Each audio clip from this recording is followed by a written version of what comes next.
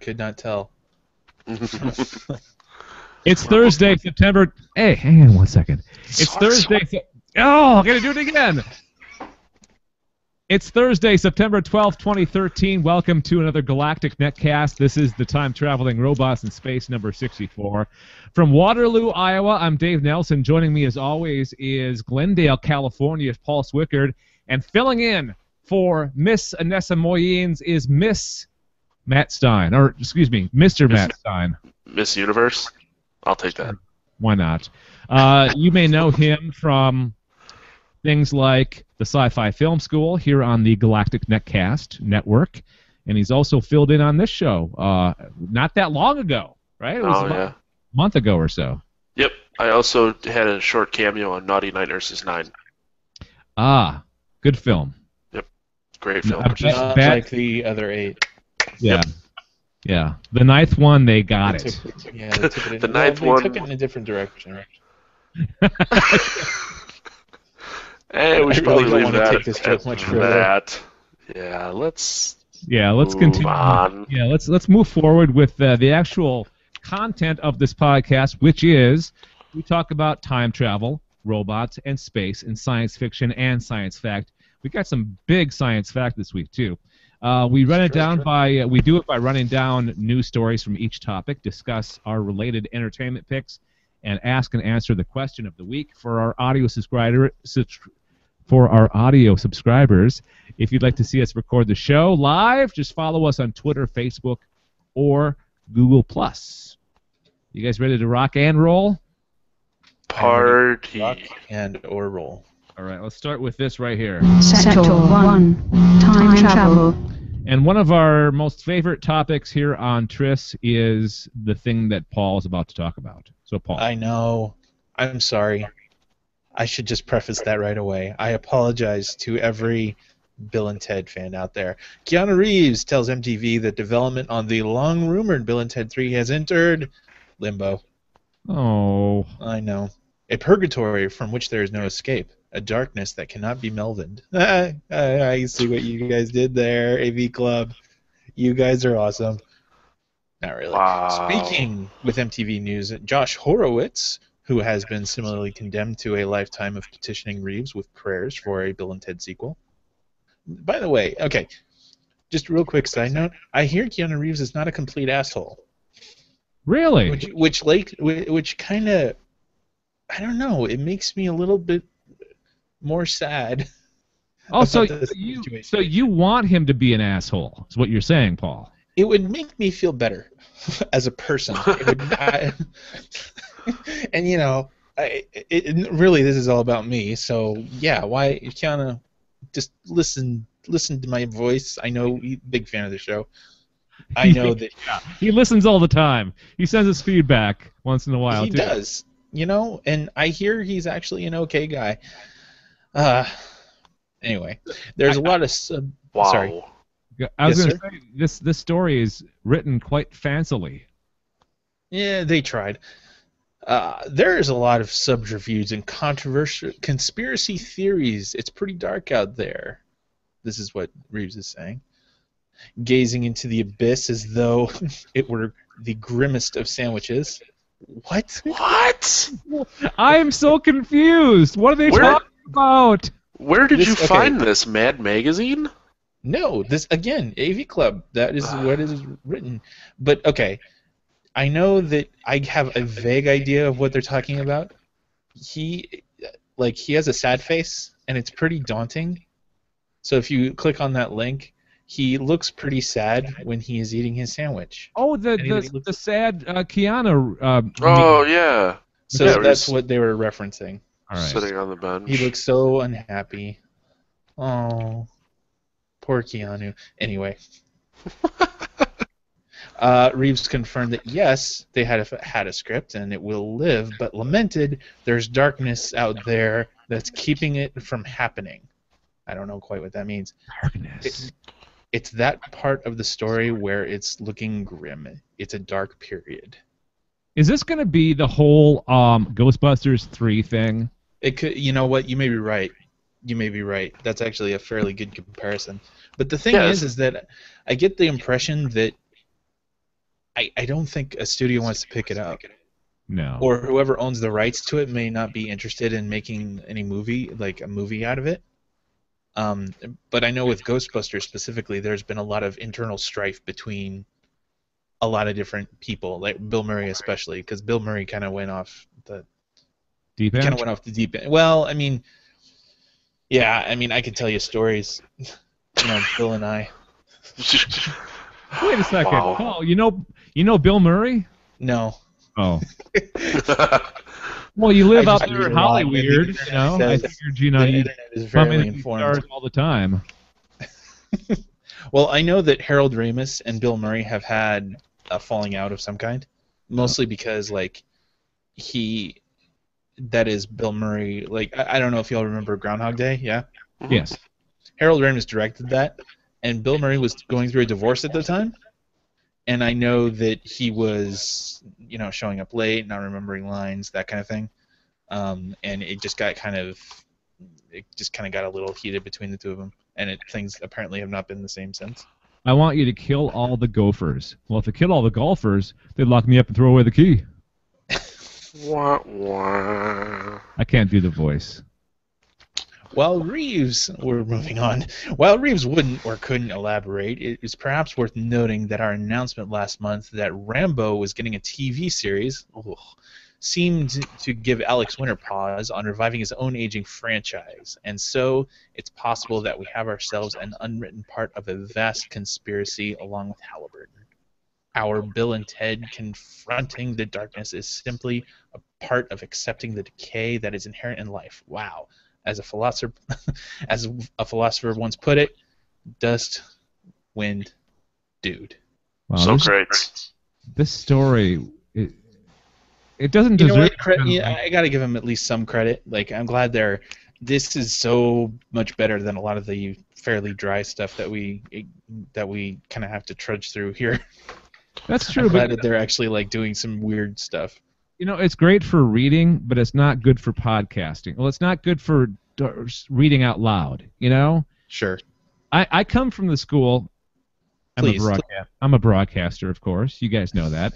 So I come from a school of things that are written very simply because you don't want your fancy words in your stories because because you want to interpret that yourself. You don't want somebody to interpret that for you. Right. So you want to be the one adding flair. Yeah. I want to add the flares and flourishes. All right. Sorry. Wow. Oh, why'd you stop? Matt's like, keep going. I want to hear Yeah, that. right. I want to see him crash and burn. He hasn't crashed and burned yet. Go. Yep. Dance, monkey. So that's a bummer. I was hoping I wanted to see Bill and Ted 3. Well, again, the rumors had been around for forever, so I'm not terribly surprised by this news. It's sad, but I'm not surprised. I bet you Alex Winter really was upset. He's like, come on, Keanu. I need some work. I think he did some. I forget what movie it was. It's like I think he did an indie movie about Napster. Don't they keep making Lost Boys movies? Isn't he in those? He made like Lost Boys 13 last month. I don't know if he was in it, to be honest. I forgot that he was. Yeah, he was in Lost Boys. I forgot. Yeah. Yeah, it's the only other thing he's done. But that was before Bill and Ted. Like no one knew who he was at the time. Wasn't he on some MTV thing after Bill and Ted?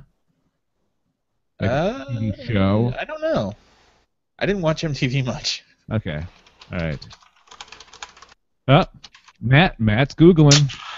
I love Google. Internet. Yep, the show's called The Idiot Box. Okay, I had a feeling. I didn't know exactly what it was, but I had a feeling it was something like that. Mm-hmm.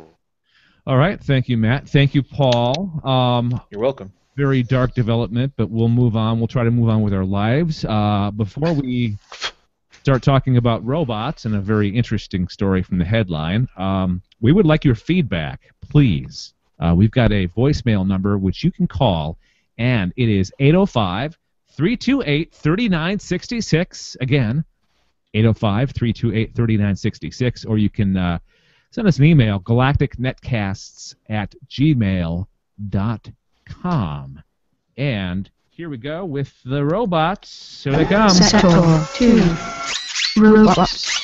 And Matt, feel free to cut the story down a little bit.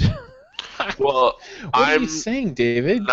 So I really wanted to read through this at work, but we're in the midst of moving offices, so this is the first I've gotten to read this. Okay. So I'm a terrible podcast host this week, but no, don't worry it about happens. it. Don't worry. We brought you in last minute. We understand. No big. There's that. So it's all your fault. So brain slug eats tumors. That is the headline. Yes. I love that headline. Yep. This is what I'm faced with. J. Mark Simard, a neurosurgery professor at the University of Maryland, saw a TV show a few years back where plastic surgeons using sterile maggots removed dead tissue from a patient. Proverbial light bulb went on. It's going nowhere good. Here you had a natural system that recognized bad from good and good from bad. Simard said last week in a press release with the National Institute of Biomedical Imaging and Bioengineering. The maggots removed all the bad stuff and left all the good stuff alone, and they're really small. I thought if you had something equivalent to that to remove a brain tumor, that would be an absolute home run. Am I alone in thinking that this guy, for being probably off the charts smart, speaks very poorly? I don't know. Well, he's like, dude, there's all this bad stuff and the good stuff, and the worms can tell the difference. Well, that'd be cool. Well, what kind of, what age is he? Or what kind of, person is he? Because he could be just this, 30-year-old, 35-year-old guy. He is a professor of neurosurgery. Well, yes, though. That Probably 60. That doesn't mean anything, Paul. He could be like a surfer dude that's just got the job really at a young age. I'm not prejudiced. No. So you're saying he's Doogie Howser? Yes, he is. Yeah, what are you saying? Anyways, now 4 years into development, Simard and his team are working on an intracranial robot prototype that resembles a mechanical fingertip with several joints, and thanks to the electrocautery tool and suction tube on its tip, can heat and destroy tumors and suction out debris. Wow. Better yet, it can be remotely controlled by a surgeon with the patient in an MRI scanner. Oh my God. That is some crazy stuff right there. Jeez. Wow. Yeah. I'm blown away by this. Yeah, I feel like we could probably just leave it at that. Yeah. Because, that alone is enough to talk about. Although I have been seeing TV commercials during my cartoons about a robotic surgery wing in a hospital. It might be in Milwaukee, but it is basically a team of people that all they do is perform surgery through robots. So apparently this is a much larger thing. I've seen that commercial. Yeah. It's just that's how surgery's done these days, and I believe the commercial that you're talking about is for prostate surgery. I think. I know the commercial I saw was just like, this robot can peel a banana. Oh. It's like, this robot can perform surgery, and then it's like some lady, and she's standing like this, and she's like, I do surgery through robots. So it was very weird and caught me off guard. But robots are everywhere. I mean, they're taking over. They're taking over. That's true. No, it's very true. I mean, what can you do in a daily, on any given day? What do you do that doesn't involve some sort of technology at all? I Take don't a shower. I feel like that's a trick question. Well, I mean, there's things. There's very old school things like showers that very minimal technology. It's just water through pipe, right? Right, but you think about it, your cell phone, anything you do on your cell phone's technology, you drive that's technology. It's like there's no shortage of ways for some sort of automated system to be integrated into your life. Mm-hmm. Well, this is really, that's the basis for a lot of stories, right? Like technology gone awry. I watched an episode of Doctor Who, Paul. Paul doesn't like Doctor Who, by the way. And the whole thing. Communist. I don't deny this. The whole story was these computers in people's cars, and it basically just it was controlling more than just the car. Let's just say that. So it started to control the people? Yeah, control the people. Oh, nice. Yeah. So this is just one step further into what we call the singularity. To my credit, I actually cut the story down considerably, believe it or not. Really? Yeah. Wow. I just wanted to point that out. Like, yes, I realize that it's long. But you know what? I think Matt did a really good job of just basically covering the guts of it. And I think you did a really good job of editing because... How do you know? Well, that's all we need to know. All we need to know is this guy saw these slugs eating bad tumors one day, and a light bulb went off. He thought, let's make robots into that, and that's the whole story.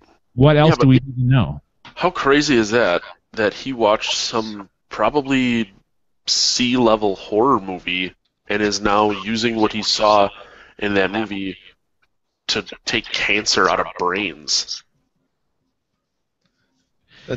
I mean, yeah.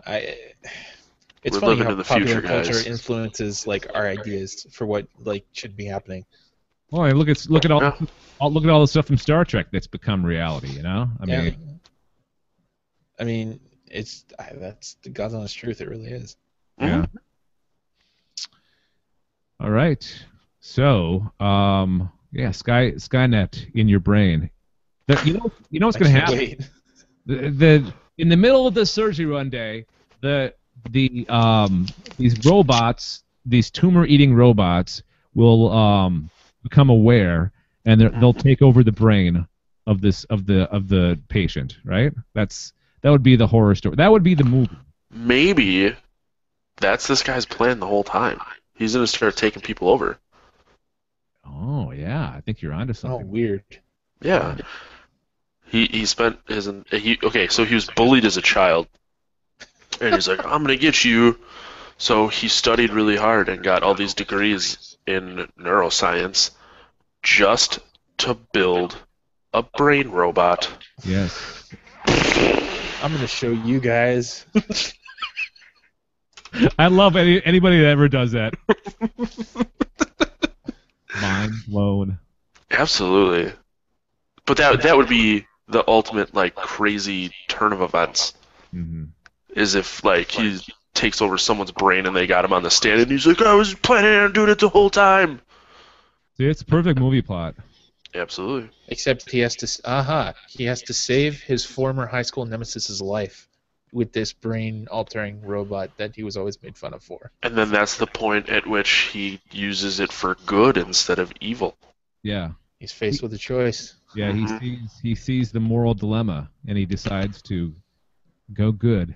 Or he realizes that he's either going to have to live with a large man named Bubba or work for the government. The government gets involved, and they make him a spy. Yep. Yeah. He goes to Russia. All right. I think we've covered this story pretty well. You've done it. Good job. Yeah. I think we handled it the right way. I don't think, getting caught in the minutia, the details. I don't think that was the way to go. I think making things up was the better approach to that story. Absolutely. Yeah. Good work, team. If anybody cares, the third paragraph is actually going into description as to how the process is supposed to work. Detail schmetail. Yeah, no one cares. No one cares anymore. Details. They want to know when this brain army is going to take over. All right, so the time-traveling robots in space is brought to you by Audible.com, and for you, the listeners of this podcast, Audible's offering a free audiobook to kind of, give you the chance to check out their service with a free 30-day trial, and the book that we're recommending this week, very similar to the story that we just talked about. It's The Clockwork Man. Now, here's a brief synopsis of the story. Now, picture this. Several thousand years from now, advanced humanoids known as the Makers will implant clockwork devices into their heads. See the connection? You mean like Clockwork Orange? No. Oh. Like, that's not it at all, Paul. Oh, I think you completely missed the point, actually. I don't know what that. There's no connection. There's no connection. What are you talking about?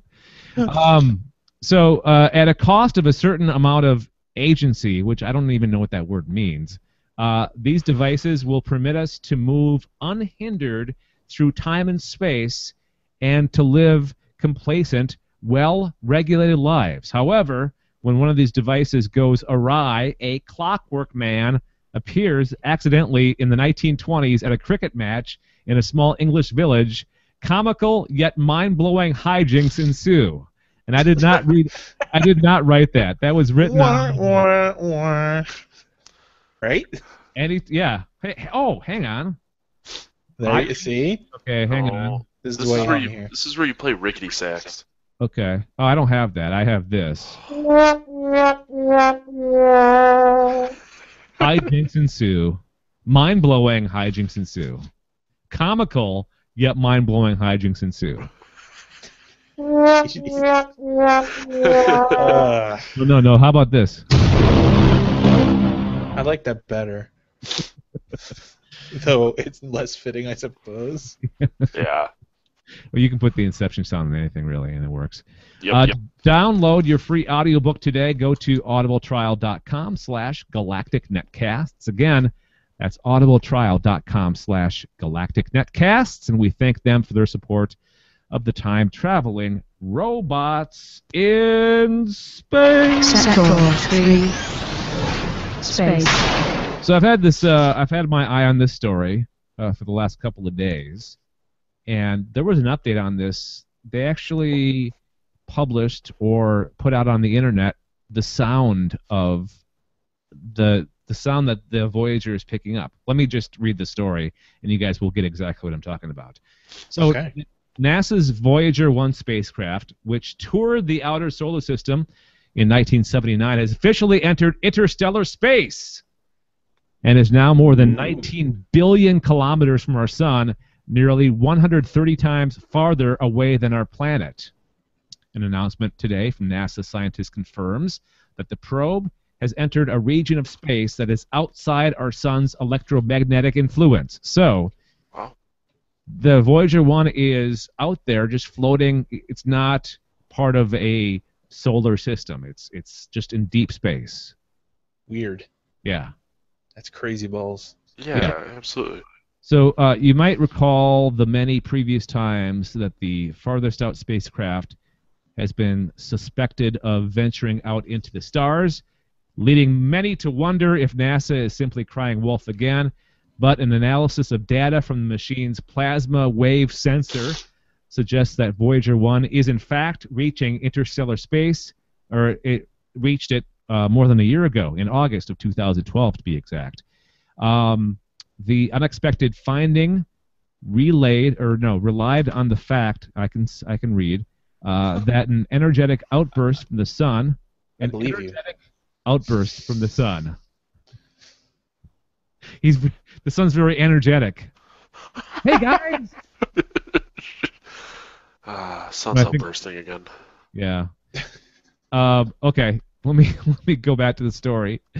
Energetic outburst from the sun, known as a coronal mass ejection, passed by the probe in April, allowing scientists to calibrate their instruments and determine the density of plasma around the spacecraft. Our solar system is bathed in a constant wind of charged particles and plasma emanating from the central star. The solar wind tapers out at some far distance, many billions of miles beyond Neptune and the rocky belt where Pluto lives, but scientists have always been unsure exactly where. Models of this region of space are notoriously tricky, and new data has often caused researchers to question everything they knew before. Hey, we have a question. Yes, sir. From Austin Jerry. Hello, Austin. Hi. If it's your real name. Hang on. What TV show are you on? What TV show am I on? I think because you said you're in broadcast stuff. Oh, okay. Are you guys? He's on radio, Yeah, I'm on the radio. I'm on a radio station in Waterloo, Iowa. which is, I mean, we all know is more or less meaningless. So Well, exactly. If it's not bad enough to say that you're on the radio, to say you're on the radio in Waterloo, Iowa, Hey, that's like saying you're a big deal in, like, I don't know, Idaho. okay, but I don't know if you've heard, but I'm kind of a big deal. My name's Dave Nelson. Hey, wait a second, okay? I'm not just on the radio in Waterloo. I'm on the radio around the world because we are on iHeartRadio. You can stream on our website at kcrr.com. So just don't play that. Oh, So you're around the world in the same way that this show is around the world. yeah, well, absolutely. Yeah. You're a phony. You're a big fat phony. All right. I think Hey, Dave. Hey, I think it's great that you're on the radio. I wish I could be on the radio, but I'm not. Yeah, I'm pretty world famous. I'm from the internet. you know, I'm Matt, sorry. I invited you on the show tonight, Yeah, that's true. And I gladly accepted. and I can uninvite you. I could remove you from the show right now if I wanted to. Just so you know, you remove me, you remove all my fans. Oh, yeah. Both of them.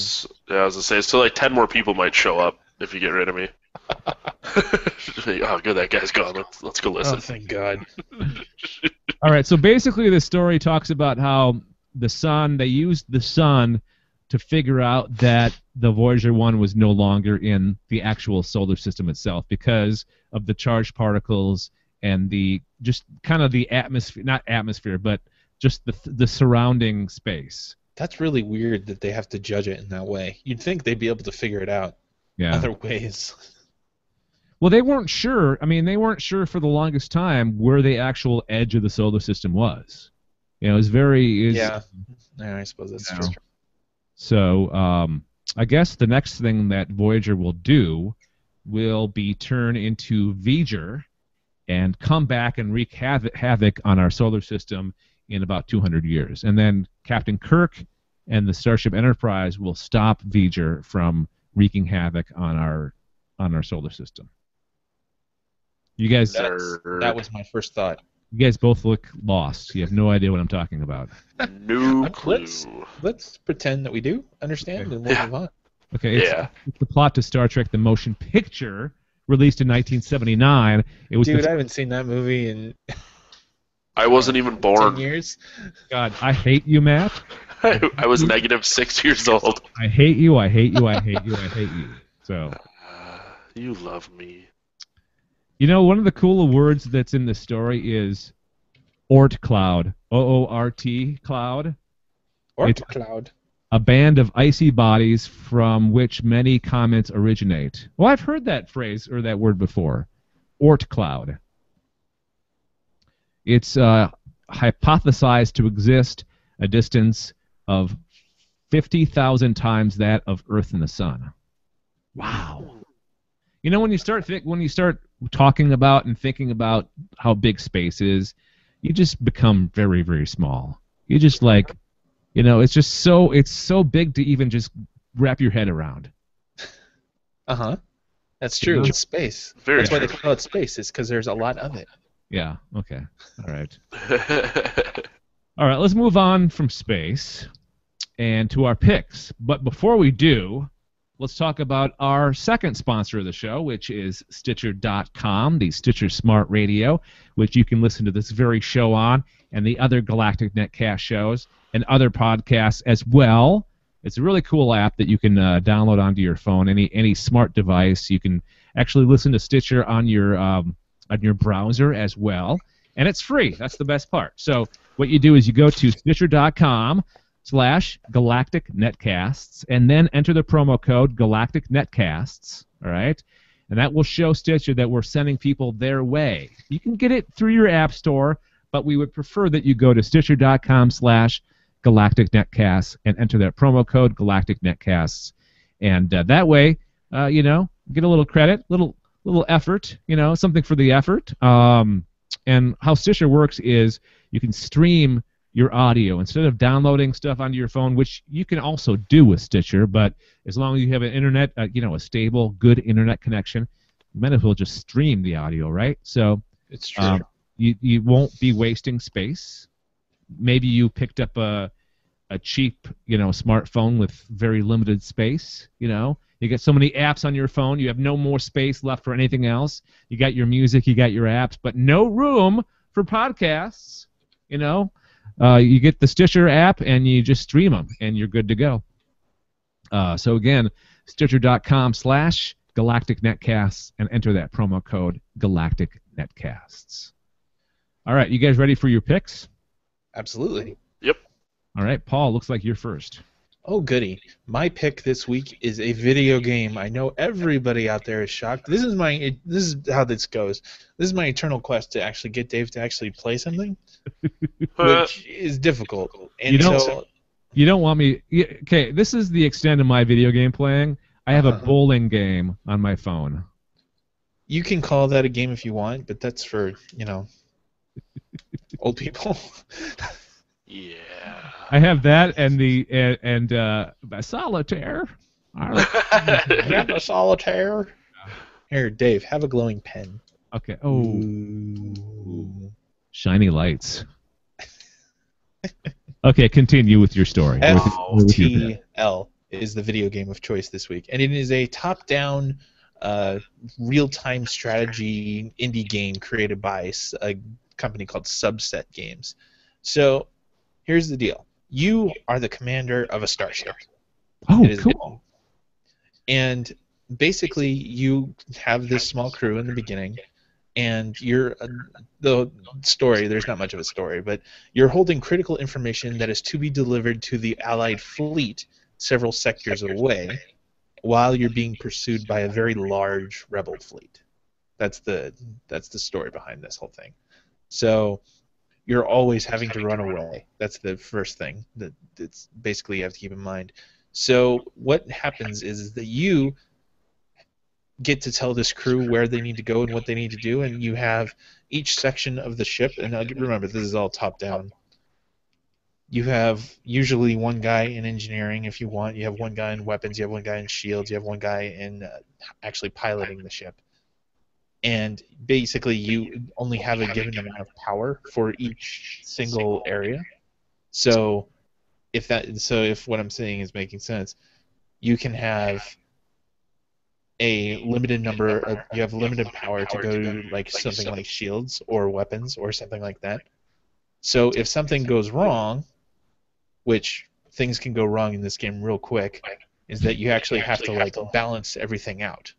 You actually have to like figure stuff out. Like at the same time, and this happens all the time. Basically, all at once, a fire breaks out on a ship because somebody fired a missile at you, and it hit, and you have to put out the fire. And there's intruders on the ship, and they just took out your shields. So your job is to sort of manage your crew. Like, try to say, okay, you kill those guys, you put out the fire, and you try to repair the shields, kind of a thing. Oh, wow. It gets crazy, crazy complicated very sounds quickly. Really fun. And you know what? It's not even I shouldn't say complicated. It's hectic. It gets so like, like, oh my God, everything is happening at once. So what platform is this on? This is on PC. Okay. Yeah. And it's cheap. I think it's like, I mean, if you wait for a sale, it's like $5. I think I got it on one super duper cheap sale for like $2.50. Okay. That's when I got it too. Oh, you guys have both? Yeah, I have the same too. Cool. But yeah, it gets crazy weird. Like, not even weird. It's just like it's this constant battle of you trying to survive and trying to figure out what needs to be upgraded first. Like, do you need to upgrade your weapons first? Do you need to upgrade your shields first, or what's your priority, basically? Well, it's more realistic than a lot of games because that's what you would have to do if you were a starship captain. You would have to manage. Of course, you'd have people that would be doing those things for you, but still, as the captain, you'd have to tell people, let's work on this first, this second, this third, or these people over here or these people over there, kind of thing. Absolutely.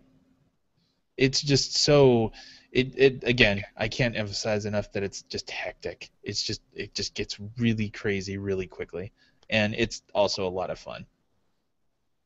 Cool. I might have to So- check it out. I know. This I'm may sorry. be the tipping point for me. It sounds interesting. We'll see. I don't want to get my hopes up. Basically, is what that boils down to. Don't hold your breath. But I'm thinking about it. Okay.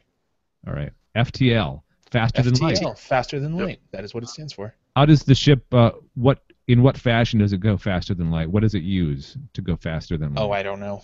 Stuff. It used this little icon. Doesn't really go into the science of it. No, not at all. All right. All right. Cool. FTLgame.com. We'll put a link in the show notes, obviously, and we'll put a link up in the picks page on the store at galacticnetcasts.com. All right, mine's a little bit different. Mine's a documentary. It's called, but it's game-related in some way. It's called Man on a Mission, Richard Garriott's Road to the Stars. Are you guys familiar with Richard Garriott? No clue. You both said no? That's correct. Okay. Correct. He is, you should know him because he was one of the very first game developers. Like way back when, like in the late 70s, early 80s. And I wish I could tell you the games that he came up with. Let me do a quick Google search. Because I know if I told you the names, you might know the games. Names, Okay. games. Names of the games. Stays mainly on the planes. There we go. Or something like that. Sure, Paul. Whatever, man. Yeah. Sure. It rhymes. It works. It's been a long week, fight me. Yeah. Okay, so here, I'll put the link in our little chat here so you guys can look at it as well.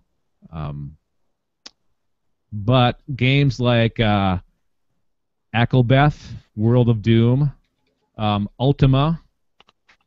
Let's see. Really? Oh, really? Yeah. All the Ultima games. Holy crap. Yeah. City of Heroes, City of Villains. Yeah. So an MMO, dude. Yeah. Yeah, he was on the forefront of MMOs way back when. 1970. He tells the story in the documentary about how he sold his first game. Like he would go into these computer stores with this game that he wrote, and they're like, "This is way better than the stuff that the companies are like coming out with. So you should sell it here." So basically, what he did was he went to the computer store and made a bunch of copies of his game, and I think he spent like $200 on plastic bags for the games. And that was I had no idea about this. That was his initial investment, and he became a billionaire from there. That's kind of awesome. Yeah, and this documentary is crazy good. It's like, okay, so his father was an astronaut. His father spent time in space aboard Skylab, which was our first like space station in orbit. Skylab. It was back in the 1970s, and he grew up with his dad being an astronaut. He wanted to go into space as well, but number one, his vision was crap, so he couldn't actually join any kind of he couldn't join NASA. His vision was terrible. So I'm just saying, I can relate to that personally. Like, there's a lot of stuff that you might want to do, but you can't because of no fault of your own, like some physical thing. Yeah, here's the thing though. He made all this money on his game development. He was one of the first people in the world to get LASIK surgery. Oh, really? Yeah. And then he really didn't like that. Good for him. No, yeah. And then once he got enough money, $30 or $20 million at first, he started this company called Space Adventures. And at first they went to NASA to see if there was enough money that they could spend. Or Space Adventures was basically sending civilians into space, giving civilians the opportunity to experience space travel. So they went to NASA first. NASA turned them down point blank. They were like, no way. They went to the Russians, asked them the same question. They said no, but the only reason we're saying no is because it would cost us money to figure out how much it would cost us. The actual cost expenditures, how much. So what they did was they came back and they did that for them. They figured out how much it would cost for them. They used their own money to figure out how much the Space Adventures Company figured out how much the Russians would need or to charge civilians. So the cost was $20 million. So he was set to be the very first civilian to go into space. And then the bubble burst on the internet, and he lost like a bunch of money. So he had to sell his ticket to somebody else, but eventually he made enough money back that he was able to actually buy his way into space. And they followed him through all of his training. Like he went to Russia. Star City is the famous Russian place where they train astronauts. So he had to go through all the training. He had to learn Russian because in the Soyuz capsule everything's in Russian, right? And the controllers are speaking Russian, the astronauts are speaking Russian, so he had to learn a little bit of Russian to get by. And then they went through all the training, the spinny thing that you always see them go in, the astronauts, the centrifuge deal. So all the training, they showed how they molded his seat on the Soyuz capsule. They actually have to take a mold because it's so important that when the Soyuz capsule lands, right? You want a secure seat, right? You don't want to move around at all. You got to have a tight seat. So they show how they mold the seat, and they show his father is kind of along with him during the whole thing, and it's really kind of a neat story because he ended up being the first. They ended up being the first father and sons to go into space. That had never happened before. Yeah. But here's a really cool part of this movie is there's never been a movie shot in space, and this was a movie shot in space. Yeah, because you always see like really crappy video, right? Like broadcasting from the International Space Station or the shuttle. And even Apollo 13, if y'all remember that movie, that wasn't shot in space. What they did is they took a plane, and they took it up very, very high, and then put it into a steep dive, and basically that simulates weightlessness, and that's why they were floating around. The vomit comet. Yeah. So it was really cool to see. They didn't show the actual launch, but once they got into orbit, they turned the camera on, and it was all first-person perspective. It was really cool to see what life was like inside the Soyuz capsule.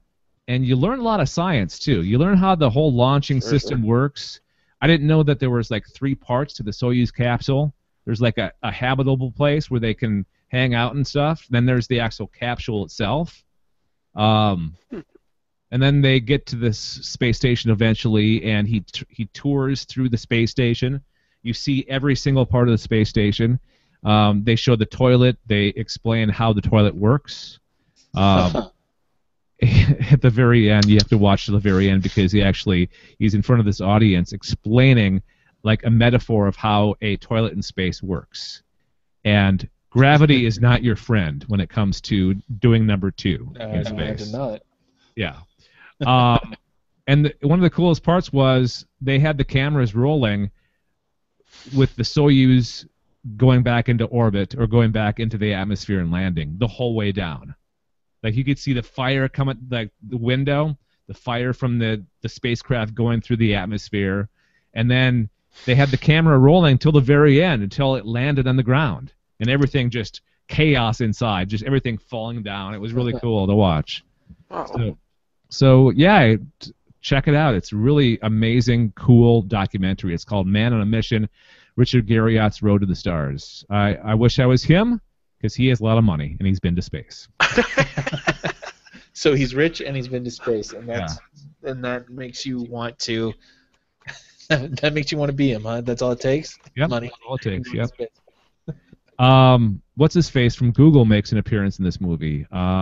Sergey Brin was in this movie. Oh yeah. Because he also bought a ticket to go into space. I don't know if he had. I don't think he has, but he bought a ticket at least. All right, that's my pick. Matt, you're up. I picked Space Quest 1, The Sarien Encounter. It is a video game that... When did this come out? October of 1986. So, Dave, I was born for this one. Wow. So you should be happy with that. Barely born. It originally came out on DOS and for the Apple II. Wow. Holy crap. I don't remember at what age I first played this, but it was probably one of the first games I ever played. It's... Paul, have you ever played this by chance? I have not played it. I know. Okay. I don't know exactly how to describe its play style, but essentially you use your keyboard's arrow keys to walk around, and when you get up to a door and you want to open it, you have to type "open door." So what you're describing is a quest or an old school adventure, like Yeah, an old definitely. school adventure game. They A text adventure, basically. text adventure, yes. They turned into point and click adventures, which are oddly enough like my favorite type of game to play ever. But it's you play as a janitor named Roger Wilco, and I was reading the Wikipedia page, and apparently, and I didn't know this, they never named him Roger Wilco. It was the default name when you started a game, and they asked you to name your own character. So people just started calling him Roger Wilco, and that's how he got his name. Funny. Yeah. So you start off on this They're ship. like, all right, sure. Yeah, right. You start on the ship, and there's like alarms going off, and you find out that you're being attacked by the Sariens, and you get off the ship and you crash on a planet, and through adventuring and puzzles and stuff, you find your way back onto the Sarien ship and kind of kill them all. You blow the whole thing up. But where Dave will probably think it's cool is a lot of the stuff that happens is like very Star Wars and Star Trek-esque. Like you go to essentially the Star Wars cantina at one point, and the band is playing the cantina song while you're like sitting in there. How'd they manage that? How'd they get the licensing for that? Well, it's like a really bad MIDI knockoff that there's probably like 2 notes that are different. That was just enough for them to get away with it. Yeah. But there was what the hell happens later? I think when you blow up the ship at the end of the game, you have to like drop this bomb from like just the right spot, and it was supposed to signify at the end of whatever Star Wars movie when Luke Skywalker shoots like just perfectly. A lot of stuff like that. So it sounds like a Star Wars ripoff. Yeah, and it was done so on purpose. Like it's supposed to be the comedic version of Star Trek and Star Wars. Okay. There's six total games. The 7th one never got made. But the 2 guys that made this game recently successfully funded through Kickstarter a new game called Space Venture, which is... Oh, yeah, I heard about that. Yeah, it essentially, from what I understand, will be Space Quest 7, but since Sierra Online, whoever bought them, still owns the rights to the name Space Quest and Roger Wilco, they had to give it a different name and everything like that. Okay. That's my pick. No, it's a good one. Pick. I wonder if there's is there an emulator out there for this? Can you can actually download it through GOG.com, Good Old Games. Okay. You can get like 1 through 3 for $10, and then 4 through 6 for another $10. Okay. Cool. I love how these old games still live on after years and years and years. Oh, it's fantastic. Yeah. I still go back and play them. Like there's Tex Murphy, or some like noir, futuristic crime type drama games. I'm trying to think like a TV show, like a futuristic TV show meets a nowadays crime drama made into a video game. And it was. I was gonna say this. Did you read the Wikipedia page all the way down to the bottom? There was a comic released in 1992, The Adventures of Roger Wilco. No, I did not. That's awesome. I'm sorry, Matt. Go ahead. No, that's fine. I totally lost my train of thought. See? I'm sorry. I goofed you up. I'm going to hunt down that comic, though. No, I remember playing games like this. Like I'm not a total like non-video game person. I remember playing I just these. make him feel that way. Yeah, I remember playing these early like text-based games. Like, Sure. you know, what was the Wagon Trail? Oregon Trail? Oregon Trail. Yeah. I bought Oregon Trail, actually. Yeah. Well, it's the same concept. It's called Oregon Trail, not Oregon Trail. And it's like a zombie apocalypse setting, and you're driving across the country. Oh, that is awesome. It was on Steam for a Steam sale for like $1.25. It's cool. Yeah. Oregon Trail. That's sweet. And the funny thing is, you pick someone up right away at the start of the game, and like instantly they die of dysentery. Yeah, that's an homage to the Oregon Trail. That's perfect.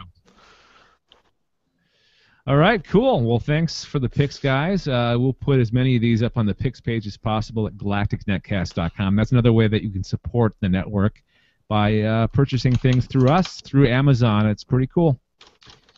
All right, before we get out of here, we have to ask and answer the question of the week. And, Paul, you prepped the show, so you have to ask the question. Okay, I can ask this. All right, this is a Would You Rather. Okay, I love it. And it's not fun. Would you rather be on the island of Dr. Moreau, the spaceship in War of the Worlds, or the futuristic society in the time machine? Oh, God, this is a tough one. Because they're not all great. No, none of them are very good. Like, for very different reasons. I feel like I have an advantage because I know nothing about any of these. Okay, do you want to do a quick synopsis of all three of these, Paul? Dr. Moreau does these horrible experiments on essentially trying to create hybrids of humans and other types of animals. Okay. Spaceship in War of the Worlds, they essentially turn people into mulch and like fertilizer. Okay. And the futuristic society of time machines is like you have two warring factions of people. I forget the name. There's the underground people, and then there's the above ground people. Right. That's how I remember. But they hate each other, and there's constant warring going on, and he's kind of like the person who's traveling is kind of caught in the middle. None of these places are very safe. Yeah, I'm gonna go with the least bad of these, and I think it's War of the World, or not War of the Worlds, Time Machine, just because. Time Machine, you might have a shot, maybe a very slim one. Yeah, because Dr. Moreau is gonna get you sooner or later, right? And then War of the Worlds. The island's not very big. Okay. Yeah. Well, I guess you could hide for a while, but probably you're gonna get found. Spaceship, you're screwed on War of the Worlds, so I'm going to say Time Machine. I'm going to say whichever one I die the quickest at, because I feel like you're going to die anyways. So, yeah, that was kind of where I was thinking. That's where my head is at, too. It's like, okay, which of these things will allow you to like suffer the least? And if you're talking about that with any sort of... If you're talking about that, then most likely... I would say actually the spaceship in War of the Worlds because it's pretty much just you go into a grinder and that's it. Yep. Oh my God. See, I think you'd have a fighting chance in the Time Machine in the future. Maybe. You're gonna die. Okay, consider something else. Even if you survived, I'm not sure that's the place you want to live. Right. I'm gonna take my chances.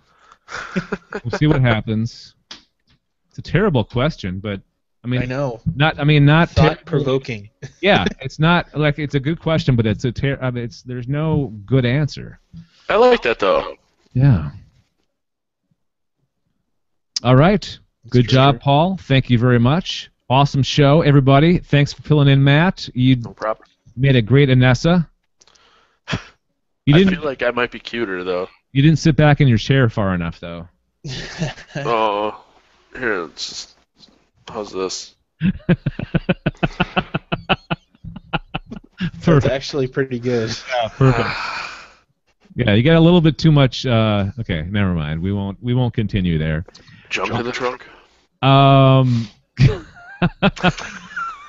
805-328-3966 is the voicemail number. Let us know what you thought of the subjects that we talked about tonight. Email galacticnetcast@gmail.com.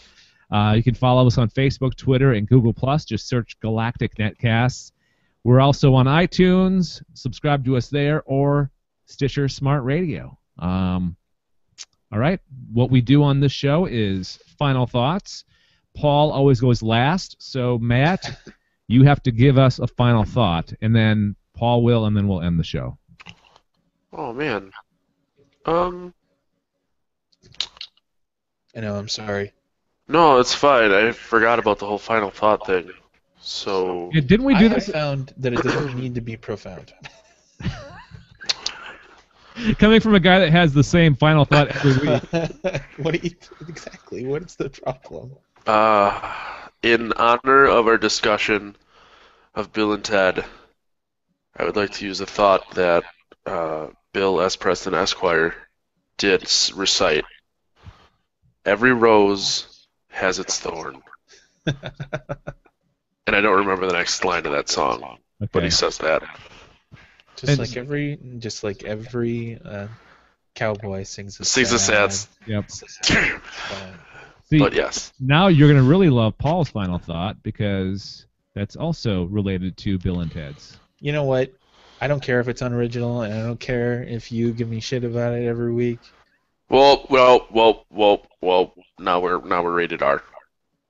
We've given up on the non-swearing thing. You know what I should have done? I should have just stole Paul's, because now I know what it is. Be excellent to each other. Yep. All right, there we go.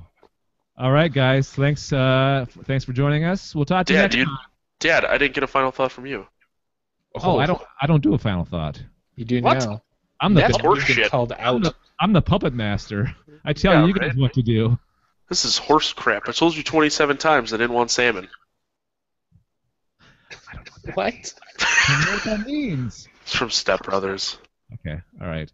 My final thought is go out and live life like you're being chased by a bunch of alien invaders. What? I don't know. Just let it go. Just act like it didn't happen. Yeah. Okay. Yep. Okay. Nothing to see here. All right. Move along. We'll talk to you guys next time.